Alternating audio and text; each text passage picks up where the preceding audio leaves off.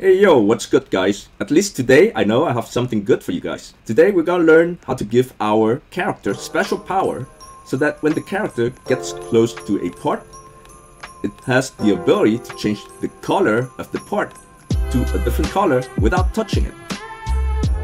Previously, we have learned how to measure the distance between two objects. In today's tutorial, we're gonna learn how to measure the distance between any object and your character. Let us now go to Studio and learn how to do that. Here we are inside Roblox Studio. You can see I have a bunch of yellow parts. They are all inside a folder named parts. So these are all my yellow parts here. There are 5 of them. Now let's go to our script. Our script is a local script inside the starter player scripts. Here is the local script. And this script is going to determine the distance between our character and all of the parts inside that folder, the parts folder. And if the character gets within a certain distance, in this case the distance we set is 20 studs, it's going to change the color of the part that is within 20 studs from the character to red.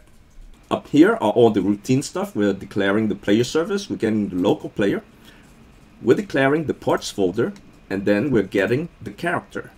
This here is our infinite while loop. So it's going to keep on checking every part in that folder.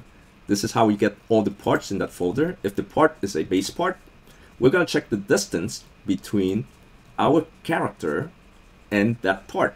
If the distance is less than 20, we're going to change the part's color to red. And this is how we can give our character special power so that when the character gets close to any part, it's going to turn the part to red. Let's play test again and take a look.